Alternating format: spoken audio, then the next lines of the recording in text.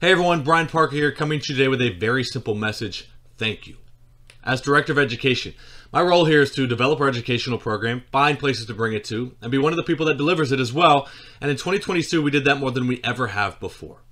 Our initiative in Rhode Island, called Operation Clean Competition, is still going strong. Our work with Major League Baseball and PBAPs through the Play campaign came back this summer. We worked with NFL teams. We delivered programs at conferences to school nurses, athletic trainers, school counselors, and more. We went to middle schools, high schools, colleges, all across this country, all together delivering over 175 programs this year. Education has always been our goal, but we've never been able to do that alone.